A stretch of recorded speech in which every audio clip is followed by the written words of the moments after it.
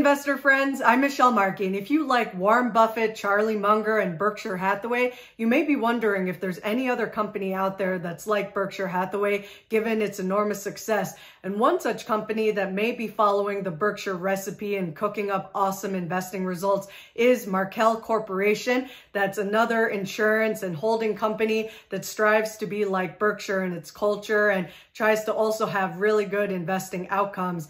And coincidentally, this company was founded in 1930, the same year that Warren Buffett was born. And recently it's come into some more attention because Berkshire recently invested $620 million into Markel. So that may be something to look into if Markel might be part of our circle of competence and if we might like to potentially invest in such a company. And while I went to Markel's shareholder meeting in May 2022, I'm not sponsored by them or anything. This is just for me to share information that I've learned about Markel to see if they're within my circle of competence to want to potentially invest in. So I hope you enjoy what I'm talking about today, and please be sure to like and subscribe to my video and YouTube channel. Thanks. And to be totally honest with you, even though I'd heard of Markel in passing, I hadn't really started getting to know them until this last month, where I went to the Berkshire Hathaway annual meeting in Omaha, Nebraska. And on May 1st, 2022, Markel hosted this brunch panel where we heard from the co-CEOs, Tom Gaynor and Richie Witt, and also another one of their executives named Michael Heaton. And at that panel was where I first started really getting to know a little bit more about Markel. So I was inspired to want to attend their Markel shareholder meeting that happened 10 days after that brunch in Omaha. And their Markel shareholders meeting happened in Richmond, Virginia. So I went and drove all the way down there just to see what they're all about and start getting to know this company more to see if it's something that I would like to really invest in. Because what I learned from them is that they're like a mini Berkshire, and that just sounds good to me. And there has to be something magical if they've been pretty successful and if Berkshire Hathaway is willing to invest in them. So I felt fortunate to be able to meet the co-CEO Tom Gaynor, who starting in 2023 will be the sole CEO of Markel Corporation. And I saw him both in Omaha and again in Richmond, Virginia. So that was pretty cool because it's like meeting a really super investor who has actually compounded tremendously since 1990 as part of Markel, where his investment track record is 14.4% per year. And that's pretty amazing because you can generally expect stock market returns of between 7 to 10% on average. And if any investor can do above that range, then they're pretty amazing. So my hat goes off to Tom Gaynor and the team at Markel, who seem to be doing a pretty awesome job considering that investing is not an easy thing to do. So with that, some background information on Markel. Like I said, they were founded in 1930 by founder Samuel Markel, who founded it originally as the Mutual Casualty Company in Norfolk, Virginia. And then later on, they relocated to Richmond, Virginia. And they started out with insuring jitney buses and then later on selectively some long-haul truckers. And since then, they've grown to have 3 engines of their earnings. So what they do is they have insurance operations, investments, and the third engine is what they call Markel Ventures, which invests in opportunities and businesses that are outside of insurance. And that's kind of the high level gist of what Markel is all about. And I'll talk more about what I've learned so far. And we often hear that a lot of good businesses are either founder-led or run as family businesses. And in many ways, the Markel Corporation is still influenced by the Markel family, as Stephen Markel is the chairman of the board. And they have this creed called the Markel style, which represents their founders' principles and values, where they have a commitment to success and a zealous pursuit of excellence. And they want to provide an atmosphere where people can reach their personal potential, and they strive to share success with everyone, and in other words, achieve a winning result for all stakeholders involved. So I think that's pretty awesome of Markel, that they have a lot of family values and they want everyone to feel included as part of their business success. And in the 36 years since going public in 1986, Markel has grown to have a market cap of $19 billion with a current share price of around $1,400 per share. And they have some similarities with Allegheny Insurance that Berkshire has recently agreed to acquire for $11.6 billion, and that they both write insurance and invest in a bunch of other businesses. So that makes them both like mini Berkshires. And we can see why Berkshire Hathaway may have wanted to add a complementary insurance business to its equity portfolio, and having invested $620 million in Q1 2022. And I suspect that Berkshire bought heavily into Markel during the middle of March, because we can see Markel going from around $1,200 per share to reaching around $1,500 per share at its height in March 2022, before kind of leveling off a little bit from there. But nonetheless, Berkshire may have averaged potentially $13.50 per share. So maybe that's something to keep track of and see if we can tease out further how much Berkshire may have paid for Markel. But they seem to be in pretty good company, because some of the comparable investments that Berkshire has that are in similar size include Liberty Media, Formula One, and also Globe Life, and also T-Mobile. So it looks like Markel has a pretty good spot at number 32 out of 49 equity positions as part of Berkshire's equity portfolio for now. And if we take a look at Markel's high-level financial information, at the end of Q1 2022, they had total investments of about $23 billion, which is down about $367 million from Q4 2021 when it was $23.4 billion.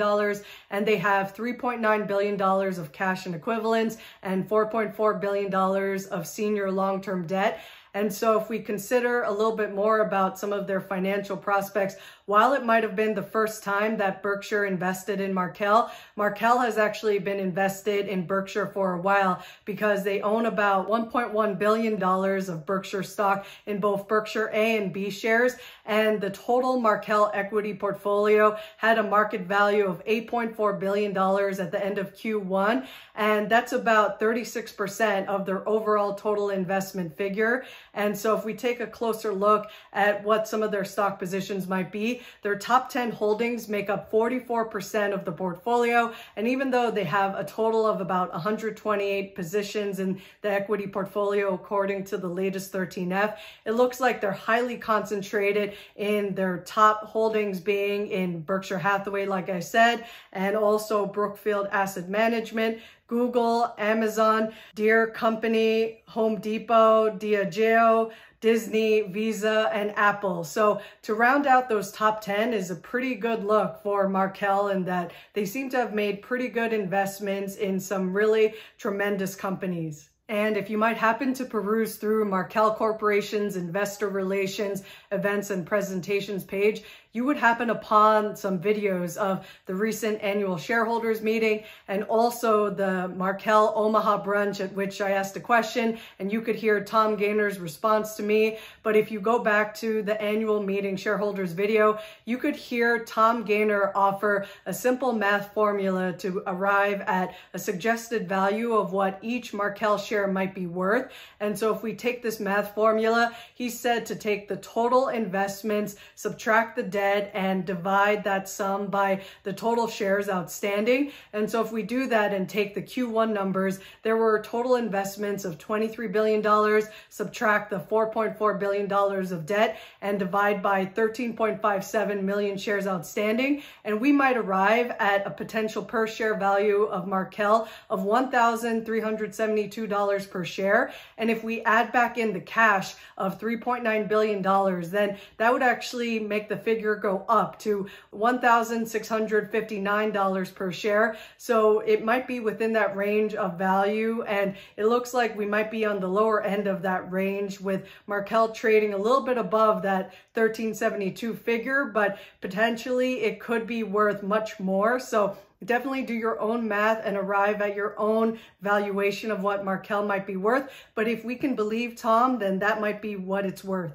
And if you also enjoy pondering compounding magic, Tom Gaynor, who has also been Markel's chief investment officer since 2004, wrote in the 2021 annual report that the Markel share price ended December 31, 2021 at $1,234 per share. And if it compounds at an annual compounded growth rate of 13.5638% per year, then in 12 years, it will have a share price of $5,678 per share, which if you get the sequence, it's 1, 2, 3, 4, 5, 6, 7, 8. So I thought that was kind of fun and interesting to consider if in fact Markel can compound at that rate. And they actually already have. If you multiply $1,234 at 13.5638%, they've already hit 1401 by early June 2022. So they've met their quota for 2022 if they were trying to grow at that rate. So maybe they'll grow at a faster or slower rate from there. But either way, if you just had some fun with that math, that might be another fun way to think about the possibilities of how well Markel might be able to grow. And in general, I've just guessed that they might be a steady 10 to 13% growth compounder. And I need to do way more homework to arrive at a better overall growth rate, but that was just my overall sense looking at their overall financial history that they also include in the annual report. And it just shows how long-term minded that Tom Gaynor and the team at Markel is, because they want you to consider the track record of Markel in 12-year intervals going back to 1986, and also looking at different periods of growth and how well they compare to each period of growth that we might analyze. So I thought that was pretty awesome of them to include all that. And speaking of periods of performance, it's important to try to assess how well any given stock is comparing to certain benchmarks. And as an example, just so you know that I'm not just only singing praises for Markel, it looks like they've underperformed the S&P 500 from the period between 2014 through 2021, where if we look at those 7 years, the S&P 500 generated returns cumulative of about 105% compared to Markel bringing 80%. So for the S&P 500, that works out to about 15% per year. But unfortunately for Markel, that only worked out to 11.5%. So although Markel has been slightly underperforming the S&P 500 for the last 7 years, maybe they're about to outperform. So in spite of all this, Tom Gaynor has been a wildly successful value investor, and that's according to Investopedia. So definitely give that a read. And also, I like to look at what some insider trading trends might be. And it looks like going back to November last year and also in May 2022, Tom Gaynor has invested a little bit more into Markel at stock price averages of about $1,250 to $1,300 per share. So maybe that's what he thinks is a good price to pay to buy more into Markel. And so you can be the judge at what you ultimately might believe is a good price to pay for Markel shares if you choose to invest. And while investing and insurance is definitely the meat and potatoes of Markel Corporation, which I definitely need to study way more to see if I can truly understand how they're operating. But so far, it looks like they've been pretty profitable with their insurance operations because they have combined ratios that are profitable. So that's a good sign. But the one thing I wanted to note was how Tom Gaynor emphasized their growing Markel Ventures businesses, which they listed about 19 of them on the website, but I'm sure they have more that they either own or have a substantial stake in. And this has grown from bringing in an EBITDA of around $24 million in 2010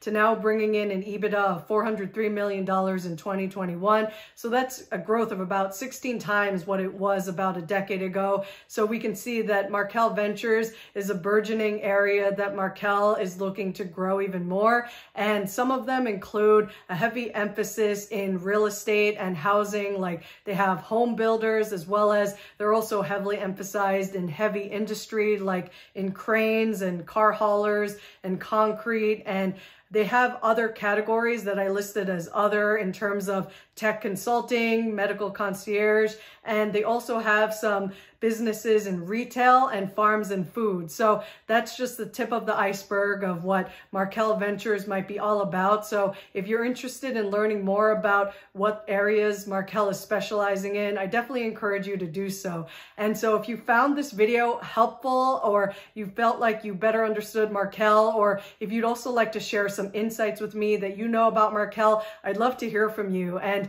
if you enjoyed this video, please like and subscribe. And I wish you well on your journey to being the best investor you can be. Till next time.